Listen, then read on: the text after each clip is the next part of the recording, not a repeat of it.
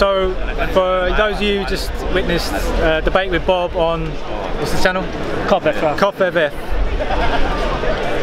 But I spoke to Bob last week, and he was talking about politics and how the Christians should have their own political party, and he was talking about the UKIP model.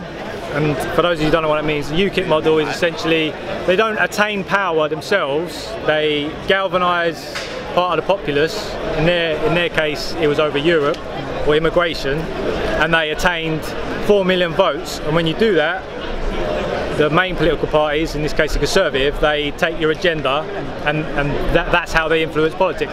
He was suggesting that a Christian party should do the same thing, and he wanted it to be on pro-abortion, anti-abortion agenda, and what I was confused about, to be honest, Giles, is why he was saying the kingdom of God. He's on about, really, our goal is the kingdom of God, but not of this earth. Then what's the point? That, for me, that's like well, my point is he's not here to talk. He's not here to have political influence. He's here to evangelise. Because if he was here for politics and you wanted to preach Christian family values, what a better time to do it than now, when all over the media there's kids running around stabbing each other, which is the primary result of the collapse of the family.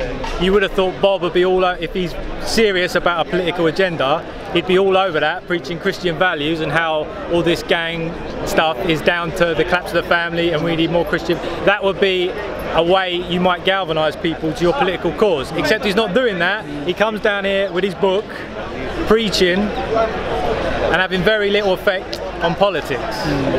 Because he's not even trying. I don't see him as very serious when it comes to... Would you classify him as a fundamentalist? I don't know about fundamentalist, but he's a evangelical, proper Christian. Yeah. I don't know about fundamentalist. Okay. Thanks for that. Thank you. Thank you.